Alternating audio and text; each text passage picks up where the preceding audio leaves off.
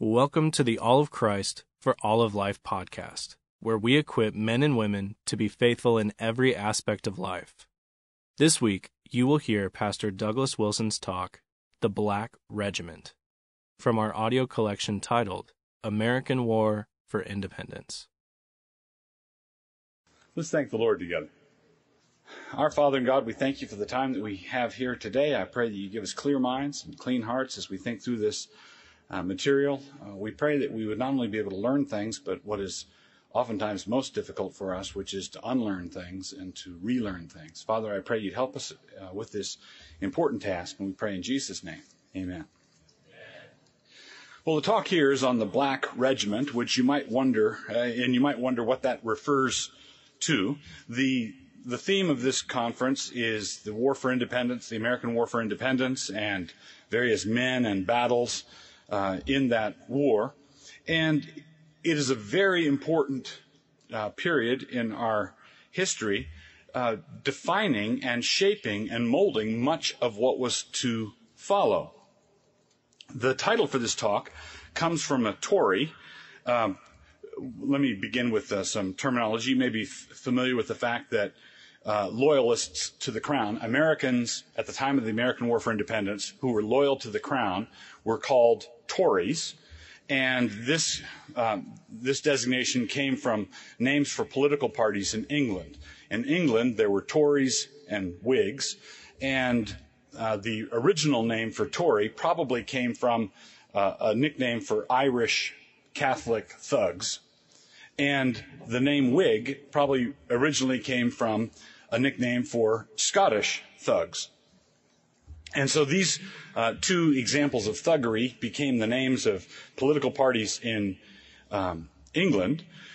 And then over here in the colonies, the men fighting the Crown, those who were American patriots, commonly referred to themselves as Whigs. So that's rarely noted today, but they were Whigs. They thought of themselves as Whigs. And you have to keep your eye on the ball as you work through history, because the designations of different political parties the names remain the same, but oftentimes everybody switches position, like halftime at a football game, where you're working in opposite directions. So at the time of the American Revolution, the Whig Party was the party that favored decentralized government, independence from the Crown, and by the time of the Whig Party in America blew up shortly before the formation of the modern Republican Party. The Republican Party under Lincoln replaced the Whigs. The Whigs, by that time, favored centralized government and internal improvements and that sort of thing. So you can't get names and phrases and terminology to stay put as you work through history. But in the 18th century, at the time of the American War for Independence, the Whigs were colonists who were fighting the Crown. The Tories were those who were loyal to King George. So the title for this talk comes from a Tory who was writing in 1781. This man was named Peter Oliver, and he wrote to rebuke, quote, the Black Regiment, the dissenting clergy, for fomenting the revolution. He was referring to the black gowns or robes worn by Presbyterian ministers. The Black Regiment was referring to sort of an additional force for American independence, which consisted of Presbyterian clergymen who almost to a man were in favor of the revolt against the Crown. And as we'll see, this revolt against the Crown was not really a revolt. One of the things that we have to get fixed in our minds is everything that you were told about the revolution is not necessarily what was going on at the time of the revolution.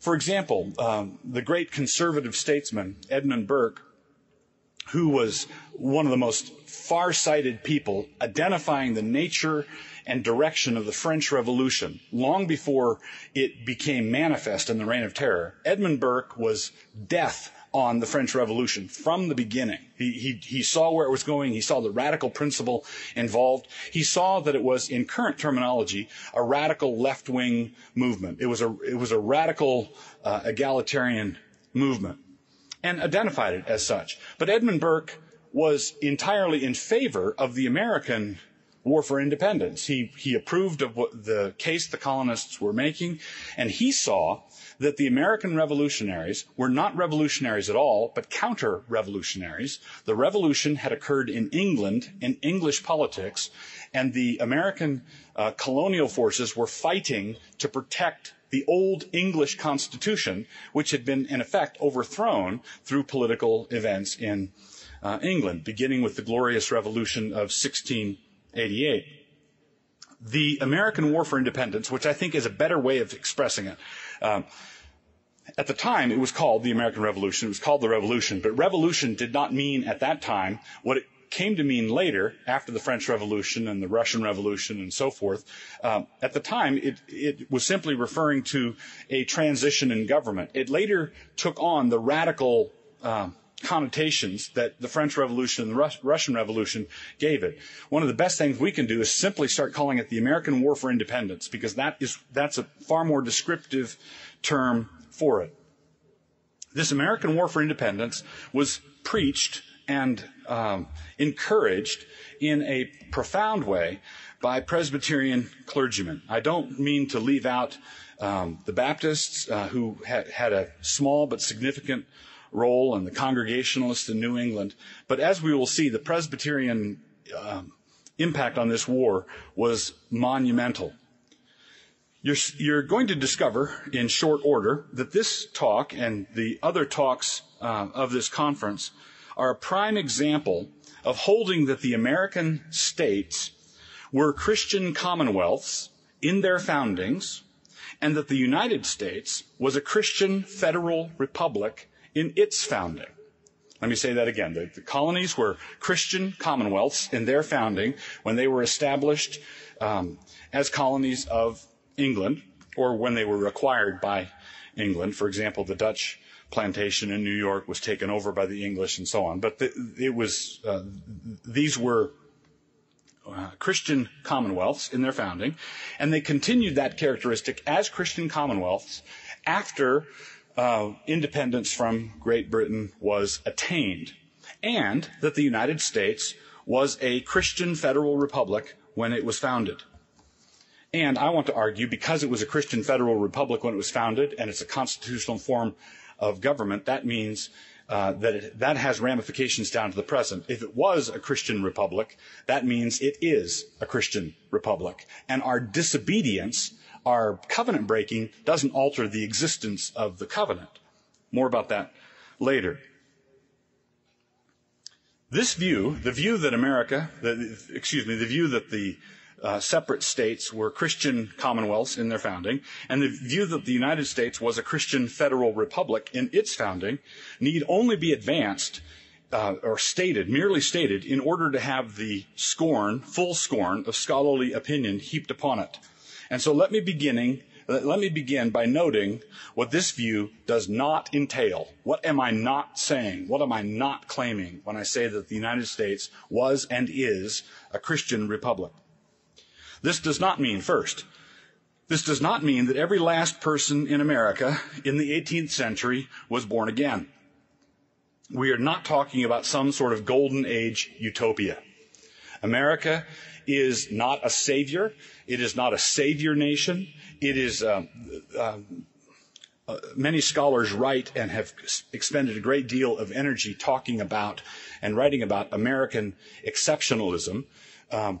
And oftentimes this gets mixed into some sort of messianic notion that American exceptionalism has some sort of, is going to bring some sort of salvation to the world. Well, there are exceptional things about America, just as there are exceptional things about every other nation. All nations are exceptional. All nations have their own distinctive features. But to the extent that American exceptionalism represents something godly and good, it's not because America brought the godly and good thing to the world, but rather that the gospel brought the godly and good things to America, and it was accepted at that time for a time. And we need to recover that. I just want to emphasize that Americanism cannot be considered in any way, shape, or form a savior. Only Jesus Christ is our savior. So we're not talking about some golden age utopia where Americans everywhere knew the Lord and the earth was as full of the knowledge of the Lord as the waters cover the sea on this continent. That's not the way it was. We are not talking about a golden age utopia. Secondly, it does not mean that there was an absence of conflict back then over the same issues that confront us today. Since the fall, the antithesis is always present. Unbelievers today have examples of unbelief to point back to them, just as we have examples of faithfulness to point to. We can look at our brothers and sisters who were faithful at that time, and people who are being unfaithful today can point to people who were unfaithful at that time and who were dishonest and trying to manipulate and do their thing. The culture wars that have been much talked about in recent years in America are not recent. All right, they are not recent.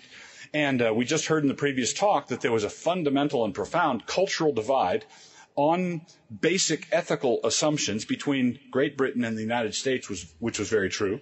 But there was also that same sort of divide among the Americans. Now, the godly Americans, those who wanted to serve God and Christ, had the upper hand. But there were Americans and Americans who supported the war effort against the Crown who were on the other side of things. A good example of that kind of revolutionary firebrand would be someone like Thomas Paine. Thomas Paine was a harbinger of what was to come. Thomas Paine wanted the American Revolution to be like the French Revolution. Right? He was a staunch advocate of American independence, and he advocated it openly, and his work was very popular with many Americans. But there were also many Christian writers and thinkers and preachers who were very, very suspicious of men like Thomas Paine. So I don't want to pretend that among the Americans, among the colonists, among those who were fighting Great Britain, that there was no divide. Third, I have no intention of giving in to the hagiographic tendency to airbrush out all the warts. Sin is defined by the Word of God and not by red, white, and blue bunting. One of the things that this expression of painted warts and all was something Oliver Cromwell, who had physical and policy warts to deal with, at least had this going for him. I believe he was an honest and conscientious, well-intentioned Christian man. And when his painter was going to paint him, Cromwell told him, "I want you to paint everything, warts and all. I want you to paint me the way I am, not the way subsequent generations would like to think I am." So basically, when we talk about the swamp fox, Francis Marion, we'll talk a little bit about a gentleman named Parson Weems, who was a hagiographer. Hagiography is writing about the saints, basically. And when you write saints' lives, what happens is that you write about this person who was so great and good and godly that he never quite touched down. He walked, hovered would be a better word. He didn't walk. He hovered above the ground, 2 inches above the ground. He didn't sin. He could not tell a lie. He chopped down the cherry tree. And, that sort of thing, that kind of hagiography is not what the Bible gives us. Lives of the saints, medieval lives of the saints, oftentimes gives us hagiography. But if you want to look at the Bible, Jesus aside, who really was perfect, when you look at the apostles and the prophets and all the behavior, all the warts of God's people throughout all Scripture, we have no encouragement to hagiography in Scripture. This means that there will be honest, when you look at a conflict like the American War for Independence, there will be honest, conscientious, God-fearing men on the other side, and there will be scoundrels on your side. That's the way it is.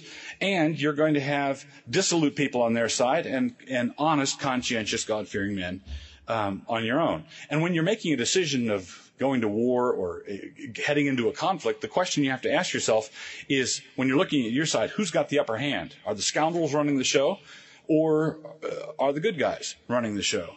But you're never going to get a utopian army, a utopian movement where there are no scoundrels on your side. But last, I don't intend to allow the postmodern debunkers who want to slander all of our founding fathers and represent what was, generally speaking, great faithfulness and sacrifice. as some sort of spiritual apathy, unbelief, or pretended neutrality. There is a hagiographic tendency among some rah-rah red, white, and blue types to pretend that the founding fathers were perfect, all of them, infinitely wise, all of them, and so on. There is that hagiographic tendency, which we reject. But there is a far more prevalent tendency in our generation and our time to debunk in a cynical way every noble sacrifice, every noble achievement. And in this time period, there were significant, monumental accomplishments that we are the beneficiaries of today. So we want to guard against those things. I want to encourage you at the beginning to note that we are not engaging in hagiography, but we're not going to go along with the popular, very common tendency to debunk. So let's consider some background. Have you ever had the experience of reading through portions of the Old Testament, the book of Judges, for example, only to find yourself exasperated at how often and easily the Israelites fall away? God delivers them, the great deliverance, spectacular battle, spectacular deliverance. They are established, restored, everything is wonderful. And then when you've barely turned the page, there they are again, in tomorrow morning's quiet time, falling into idolatry again. How could they do that? You barely turned the page. They call out to the Lord, and the Lord delivered them. And, hey, a golden calf. You barely turn the page. But please realize that there are places in your Old Testament where 2 pages turned represent the entire span of our nation's history. 2 pages, 2 centuries, right? There's an awful lot of time elapsing here when you flip the page, and you can see how much can happen to a people and their collective national memory in 2 centuries. What has happened to our memory of what God did for us in our nation's founding? Well, how long ago was that? It wasn't that long ago. We ought not to be exasperated with them unduly, for we are in the midst of the very same sin right now. We're doing the same thing as we speak. It makes a difference whether Moses or Jeroboam writes the history curriculum. It makes a difference whether Moses or Jeroboam writes the history curriculum. Our nation's founding was not that long ago. And there are different ways to illustrate this, and some of you may have heard me illustrate this before, but I don't think we can emphasize this point too much. It is now, this year is 2005. All of us could perhaps know or could easily meet someone in your community who is 100 years old, which means that 100-year-old person was born in 1905. And that 100-year-old person, a newborn baby, could have been taken down to a local place in that town and placed on the lap of someone who was 100 years old. And that person was born in 1805, when Thomas Jefferson was president. Right? So one person when Thomas Jefferson was president. It wasn't that long ago. 2 long lifespans. And I'm only doing it in 100-year increments to make the math easier. Because you can do it in 83-year-old increments and you get the same effect. A few years ago, when I was a 12-year-old boy in 1965, it was the centennial, right? It was the centennial of the close of the war between the states in 1965. And I remember as a boy looking in the newspaper at a photograph of a reunion of people who'd been in the Confederate forces. Right? Gathered on somebody's front porch somewhere. And they'd been drummer boys, they had been very young. They'd been there, probably ought not to have been there. Way too young to have been there, but there were people still around who were present. When I was a boy, there were people that had been there in that conflict, or for whom it was a very recent event. I was reading an article of a gentleman, I believe he lives in the Nashville area now. His name is John Tyler. I was reading an interview with him some years ago, and at the time, this was 10, 15 years ago probably, at the time he was in his 50s or 60s, and he was the son of a man who had begotten him when his dad was in his 80s. Right? So dad was in his 80s, and this middle-aged businessman had been begotten. And the weird thing about this was that this had happened twice in a row because his dad had been begotten when his father was in his 80s. And the grandfather was President Tyler of the United States. So President Tyler of the United States, who was president before the war between the states, had begotten a son in his 80s, who had begotten a son in his 80s, and that grandson was this man who's alive now in the Nashville area. And this man, John Tyler, said in the interview he really enjoyed one time he was on a trans-Pacific flight going to do business somewhere, flying across the Pacific, and he turned to the seatmate next to him and said, as my grandfather was saying to his good friend Patrick Henry,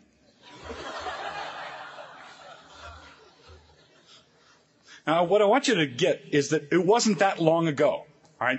It was just 2 flips of the page, all right? And we're doing exactly what the Israelites did.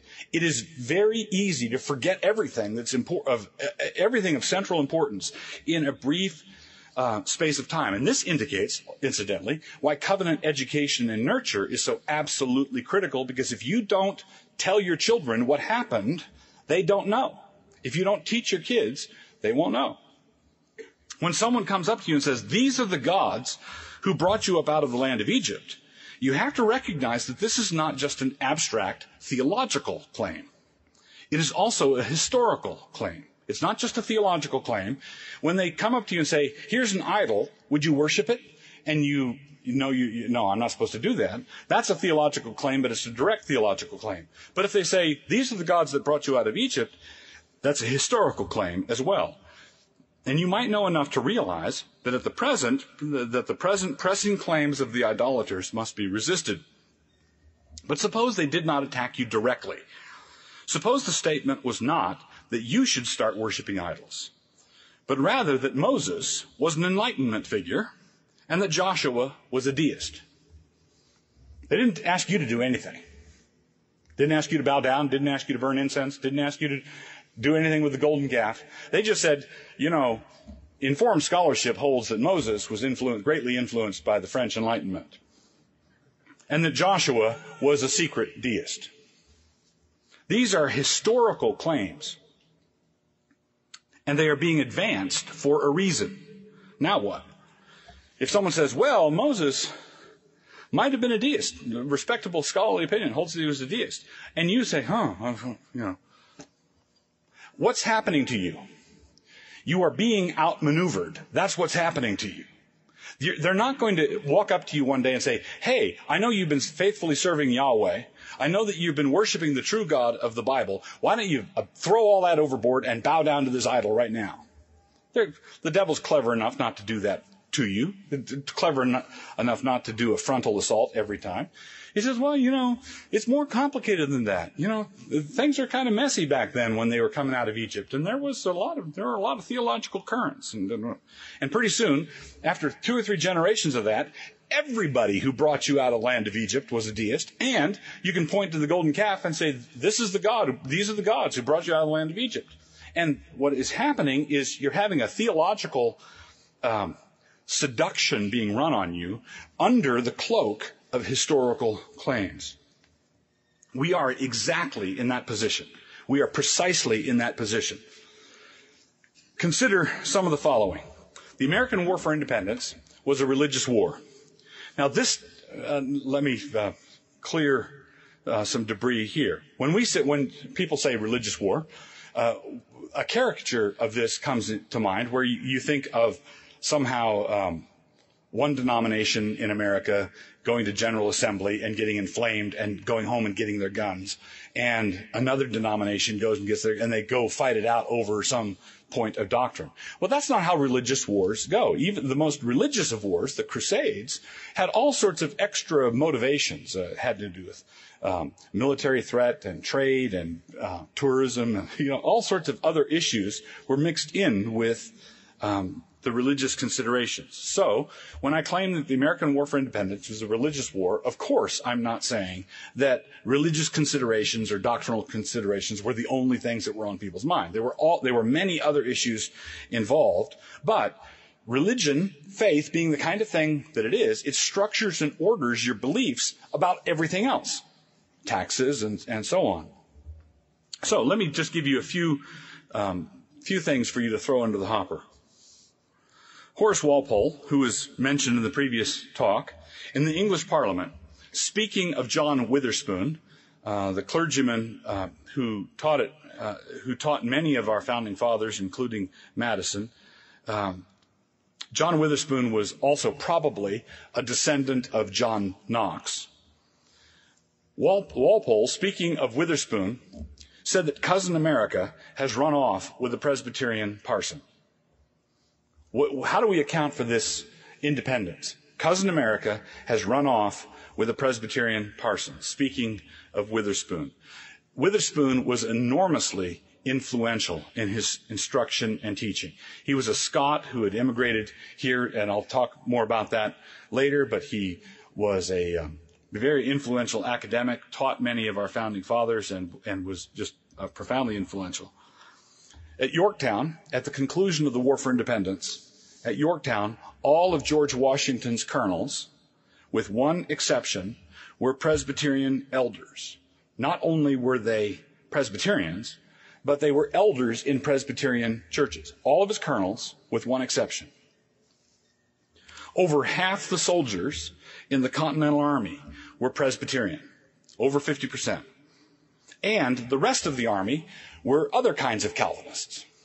Okay, so you had an army that was overwhelmingly Calvinistic, and over half of it was Presbyterian.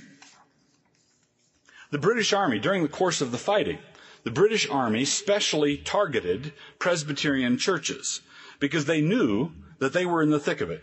They did this because the Black Regiment was so effective through the sermons, through preaching and exhorting the troops and so on, was so effective in supporting the war.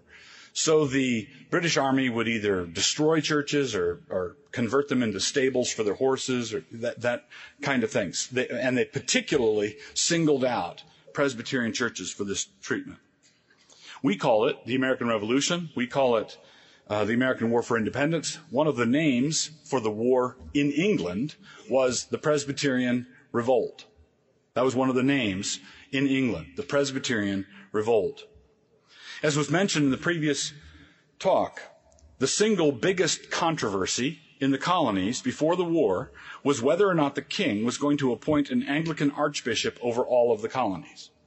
That was the more paper, more ink, more pamphlets, more hubbub, more polemical hostility was generated over that than any other issue between the crown and the colonies, was the possible appointment of an Anglican archbishop. You were taught that the war was over tea, right? It makes a difference whether Jeroboam or Moses writes the history curriculum. Many wars have rallying cries. Some of them may be less than accurate, historically speaking.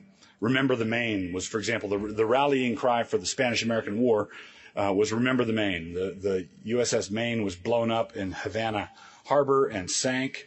We subsequently found out that it was not sunk by the Spanish. It was apparently an explosion from within the ship. But we were aching for a fight with Spain anyway, and there was this thing, the USS Maine sank in Havana Harbor, and so Remember the Maine was the rallying cry for the Spanish-American War. And of course, in the Second World War, Remember Pearl Harbor. That's the rallying cry. What was the great rallying cry in the American War for Independence? The rallying cry was no king but Jesus. No king but Jesus. In a letter to home, one American Tory wrote the following, quote, I fix all the blame for these extraordinary proceedings upon the Presbyterians. They have been the chief and principal instruments in all these flaming measures. They always do and ever will act against government from that restless and turbulent anti-monarchical spirit which has always distinguished them everywhere. Close quote. Now, the slander aside, I don't think that is true, that the Presbyterians were anarchists, 18th century anarchists. I think it was a slander, but I think it's clear that he fixed the responsibility on the right group. The historian Bancroft said, the revolution of 1776, so far as it was affected by religion, was a Presbyterian measure. After the war, George Washington, who was an Anglican, And this is important. He was an American Anglican, and there was a difference between those American Anglicans who were patriots and who were affected by the predominant ethos of the other Christian denominations and the Anglican Church in England. In England, the church was established, had all the power they needed. The church didn't have the same authority here, and so consequently there was more give and take. And George Washington was an Anglican who supported the colonial cause. And after the war, George Washington donated $40,000 in 18th century terms, which would have been a considerable sum, donated $40,000 to establish a Presbyterian college, which became Washington College. Why would an Anglican plant a Presbyterian college? Well, I think going back to all of his colonels and his soldiers and the men he led, you had an Anglican at the head of a Presbyterian army. That's what he had, an Anglican head of a Presbyterian army. And I believe that George Washington was simply so grateful for all the sacrifice that had been poured out by the Presbyterians at this time that he just expressed that gratitude by this donation after the war. One other thing, the Presbyterians were so involved in the War for Independence that this helps explain the religious history of America after the war. What happened after the war, at the time, we had Presbyterians, Anglicans, a handful of Baptists, and a handful of Catholics, and there were, of course, some Quakers who were pacifists and not involved in the fighting. There were no Methodists to speak of until after the war. The Baptists and the Presbyterians believed in a classical Christian education. They believed in an educated clergy. They had a very rigorous system of educating potential evangelists and clergymen and so forth, and it was not something you could just do in a day. But what happened after the war, as the colonists poured over the Appalachian Mountains and started heading west, the demands of the frontier and the independence of individual pioneers on the frontier and the difficulty of getting educated men to just go off into the woods and not have anybody to work with sort of set up a system where itinerant preaching, the Methodists in a very real way rose to the occasion. The Baptists did also. And part of the reason for the dominant religious ethos was after the war, the Presbyterians were so beat up by the war. They had to go back home, rebuild their churches, which had been attacked by the British. They had to deal with the fact that so many of their men were dead because they'd borne the brunt of the fighting. And so they were sort of in a, let's retrench, try and rebuild and try and recover ourselves. And the Methodists and the Baptists and others poured into the Western territories. And there was a real ornery cussedness that attended the frontiersmen at this time that was not conducive to civilized behavior, let us speak kindly. There was one frontiersman, and this became pronounced during the age of Andrew Jackson, the rise of American populism in the early 19th century. But there was one frontiersman who put it this way. He said, "When I gets to fighting bar, I feels mighty numerous." Right? That was sort of the can-do, I can fight anything, I can do anything, and I can do it all by myself. And so the first camp meeting, American revivalism, in its modern form, burst out in Kentucky in 1799, and sort of the radical individualism began to spread. But that was not the way it was prior to the close of the American War for Independence. Back to the war. May 20th, 1775 was the date of the Mecklenburg Declaration in North Carolina. And the Mecklenburg Declaration, you may not know, was a full declaration of independence from the Crown. The Mecklenburg Declaration declared independence from England a year before the July 4th Declaration of Independence, which was, of course, penned by Thomas Jefferson and which, of course, was done by all the colonies together. The Mecklenburg Declaration was just a local Declaration of Independence. But it's interesting that the language of Jefferson's Declaration of Independence is clearly dependent upon the Mecklenburg Declaration. It's very clear that when Jefferson turned in his draft of the Declaration of Independence, and then it came back with changes from the Continental Congress And Jefferson went back and made corrections to their corrections. He put phrases back into the Declaration that had originally been there, and those phrases that he corrected are phrases that come from the Mecklenburg Declaration. Jefferson is very clearly had a copy of the Mecklenburg Declaration when he was drafting the Declaration of Independence. But where did Mecklenburg come from? Where did the Mecklenburg Declaration come from? Well, it was the work of 27 oatmeal-eating Calvinists. And this was the kind of oatmeal that they brought from Scotland, the kind where you mix broken glass in with it. These were ornery. These guys were ornery. A third of these 27 men who wrote the Mecklenburg Declaration were ruling elders in the Presbyterian Church. They were just, this is where it came from. One Hessian officer, writing home during the war, said this: "Call this war by whatever name you may, only call it not an American rebellion. It is nothing more or less than a Scotch-Irish Presbyterian rebellion." Nothing more, nothing less. That's what this is. A fair reading of the sources would indicate that John Calvin, mediated through John Knox, was the virtual founder of the United States. John Calvin, mediated through John Knox, was the virtual founder of the United States. The Treaty of Paris, when you talk about America's Christian origins, its Christian founding, the overwhelming Christian ethos of our founders, at the Constitutional Convention, there were 55 men there. 50 of the 55 were members of Orthodox Trinitarian churches. They were Orthodox Trinitarian Christians, members in good standing. That's where this came from. The Treaty of Paris, well, when you talk about this, many times people will bring up the Treaty of Tripoli, which was a treaty with the Barbary pirates in 1797, and there was another form of it in 1805, and there was a phrase in the Treaty of Tripoli that says that the United States is in no sense a Christian nation. And contemporary secularists make much of this, but there'll be more about this in a moment. But basically, with the Treaty of Tripoli, it's significant that the 1805 version doesn't have that language in it. It's significant that in the 1797 version, the Arabic copy of the treaty for the Muslims doesn't have that phrase in it. And the man who translated the phrase from the Arabic version into the English version was a man named, I think, Joel Barlow, something like that.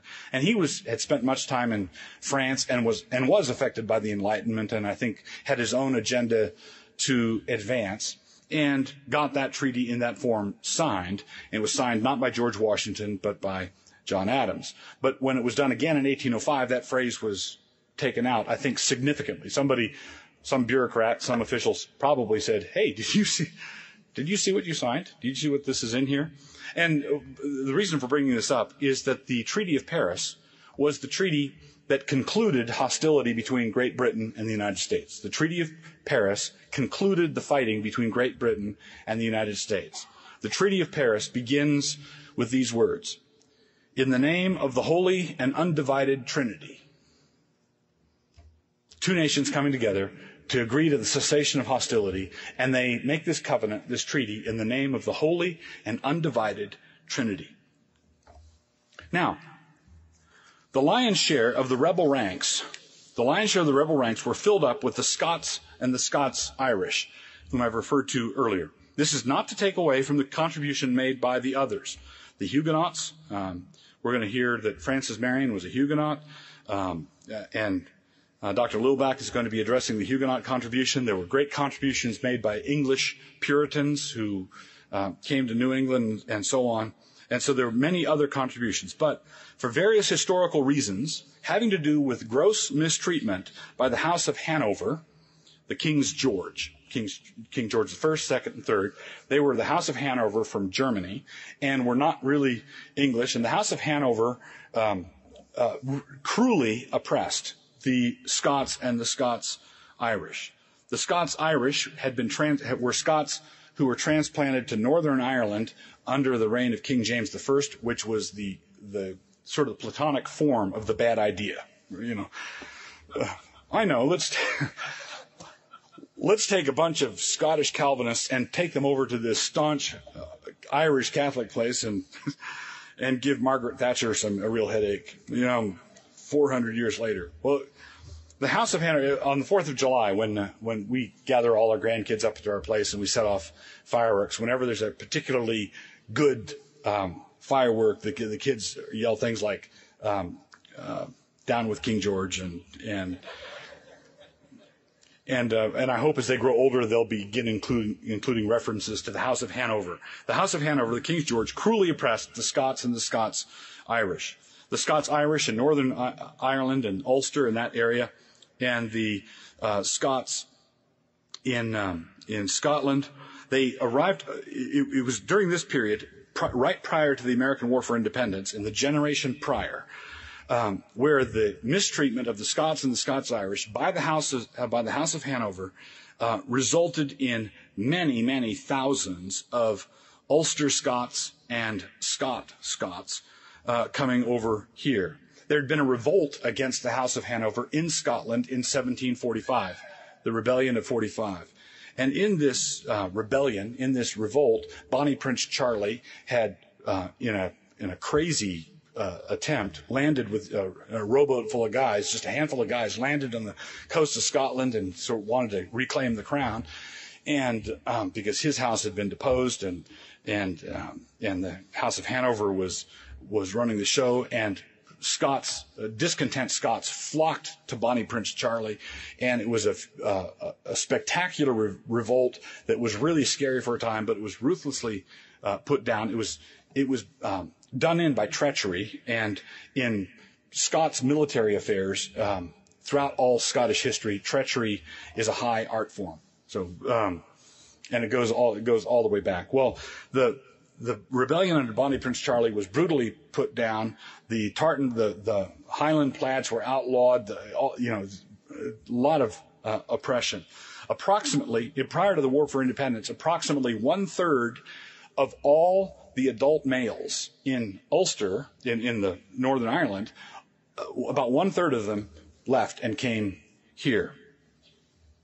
And many of the Scots in Scotland fled also under the oppression of the British. And so when it came to things British, and this was just a few years prior, right? It's just a few years before, these Scots arrived on these shores like a bear with a sore head. Well, how many bears with a sore head?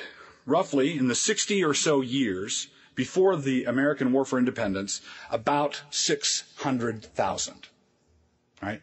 About 600,000 irritated Scots came here. What could go wrong? And their opinion of the English crown was exactly what might be expected from the heirs of William Wallace. They hadn't forgotten any of that stuff. Now, you've been taught by various means that the American War for Independence was a war over taxes or tea and so on. And it was, in part. Right? There was a Boston Tea Party, and these issues were there. It's not like the people are making these things up. But whatever makes us think that taxes are not a religious issue? Why do we think today that taxes are not a religious issue? Everything is a religious issue. Jesus Christ is Lord, right? I was talking to a friend at church yesterday, and he said something I thought was quite profound. He said there are two fundamental things that American Christians, the American church, needs to learn to say to our government. Stop the killing and stop the stealing. Stop killing and stop stealing. And if you do that, you will not be far from the kingdom of God. Taxes, money, these sorts of issues are, under the lordship of Christ, they are a religious issue. Our colonial forefathers thought of them as such. So the idea that taxes are a purely secular issue would have astonished our founding fathers. But that's just a portion of the response. The conflict was fundamentally between the established Anglican Church in its English form and the various dissenting churches of America, with the Presbyterians in the leadership position. So Presbyterians, probably after that the Congregationalists, some Anglicans and Baptists. Even the American Anglicans, as I mentioned before, were much more like their fellow Americans than they were like their fellow Anglicans in England, at least those who got along, who were respected, men like George Washington. All the political issues church government, the meaning of representative government, and so on, were driven by basic doctrinal commitments. The whole form of government that was established, a representative republic, or the whole form of secular civil government, the representative bottom-up representation, is a civic form of Presbyterian government. That's what it is, right? And it took on this character not by accident. I want to say the first, maybe one of the first, I'll just hedge my bets. One of the first, it may have been the first Presbyterian General Assembly, was held the same year that the Constitutional Convention was, I think in Philadelphia. Is that right? In Philadelphia. These things were all happening at the same time. So our fathers collided with the leaders of England because each side had a well-integrated worldview and one that encompassed everything. The Scots and the Scots-Irish had come here before the war in the hundreds of thousands. Their political theorists were men like John Locke, Algernon Sidney, Samuel Rutherford, and others. Samuel Rutherford wrote the book Lex Rex, which is the law and the prince, or the law is king, depending on how you translate it. It could be the law is king or the law and the prince. Samuel Rutherford was a commissioner, Scottish commissioner to the Westminster Assembly in the mid-17th century. And he got in a great deal of trouble with the political English authorities because of his writing this book, Lex Rex. In fact, near the end of his life, Rutherford was summoned to appear before some commissioners of the Crown. He was being called on the carpet for some of his views. And while he was obeying the summons and going to this appointment to meet with the king's commissioners, he grew ill on the way and was at an inn and looked like he was going to pass away, like he was going to die there and not be able to make his appointment. So he sent a message on ahead to the commissioners that he was sorry to disappoint them, sorry he was not able to make his appointment, but he was going to go see another king with whom there was no injustice. Got his last jab in before he departed. Samuel Rutherford basically laid down a hard, cold, concrete foundation of the rule of law, right? The rule of law that private sinful men cannot manipulate to their own designs. It's very interesting. Rutherford was active in the Westminster Assembly, and of course that was the time of Cromwell and the parliamentary battles. There was a man who was a friend of Rutherford's, who was a member of Parliament, and during that same time, an Englishman who was a friend of Rutherford's and was in the Parliament, and Rutherford used to spend time around the house, and there was a little boy who was in that household, and that little boy's name was John Locke. Right? John Locke was a theorist of limited government. He was a Christian. He was an Arminian Christian, not Reformed, not Calvinistic, and had some doctrinal problems. But he was a theorist of limited government and was coming up with a number of things like that, and was very influential in the colonies. Well, he had grown up in a home that was dominated by these battles in England. Algernon Sidney was another political theorist, the political theorist in England of the Whigs. And I mentioned earlier that Whigs probably originally came from Scottish thugs, and Tories came from Irish thugs. But Algernon Sidney was a leading Whig theorist, and he said, what does the phrase Whig, W-H-I-G, mean? He says it meant we hope in God. Right? That's what Whig means. We hope in God. Well, let me just leave you with a few other considerations. In 1778, in the middle of the war, a Presbyterian minister named Jacob Green preached a sermon at Hanover, New Jersey. So this is in the middle of the fighting. That day being appointed as a day of public fasting and prayer throughout the United States. So the civic authorities had declared this day a day of prayer and fasting, and were basically urging ministers and so on to lead their people in a day of humiliation, repentance of sin, that sort of thing, which these ministers at the time took very seriously. And I want to just give you a small excerpt of this from this message preached by Jacob Green. This is the kind of message, this is the kind of preaching that was very, very common. Jacob Green. When we view our contest with Britain, we appeal to the justice of God with courage and confidence. By Britain, we are abused, oppressed, most cruelly treated. We have been forced into this war. Liberty and other common rights of mankind we desired. These were denied. The most abject submission to unreasonable terms has been urged upon us. We cannot so meanly, so basely submit. We are contending for liberty. Our cause is just, is glorious, more glorious than to contend for a kingdom, a cause on which we may hope for a divine blessing. Though our contention with Great Britain is so glorious, yet have we reason to be humbled and abased before God. We have reason to be humble and mourn for the many sins, the many vices that prevail among us. God has a controversy with us. How very different from that of Great Britain. God most righteously contends and corrects us for our sins. In this case, we have reason to submit, repent, and reform. Britain contends and threatens ruin. In this case, we justly vindicate ourselves and ought most vigorously to exert ourselves in a proper defense. I have always had the firmest belief that we should prevail in our contest with Britain. But I have always thought and often told you that God would scourge us for our sins. What son is there whom the Father chastens not?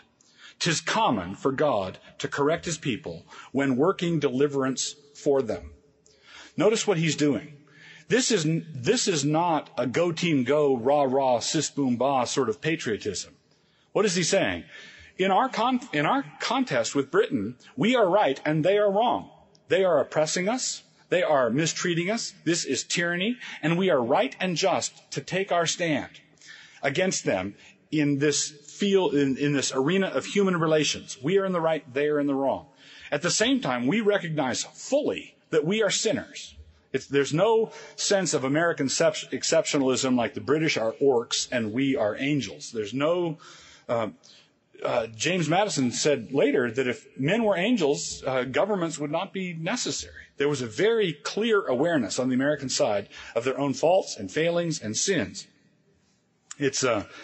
It's also interesting that he goes on, later in the message, he goes on and specifies what those sins are. He goes through and names all the things that the Americans were guilty of doing and does this in the midst of God is delivering us. He's led us into this conflict. We are in the right. He will deliver us. I have every confidence that he will do so. But as he does so, he's not going to leave us and our sins alone. God is going to sift us. God's going to deal with us.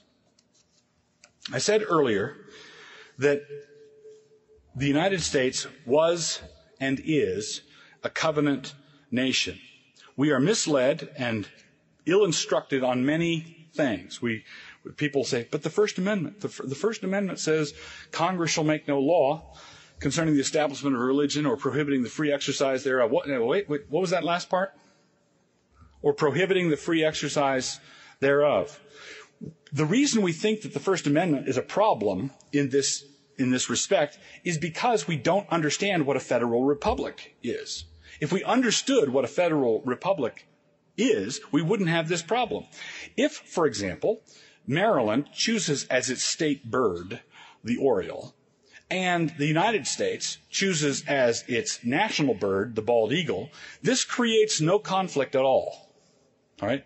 Nobody ever got in a serious quarrel over something like that. Every state can have its state flower, and we can have our national flower, and everybody still gets along. State bird, national bird, whatever you want.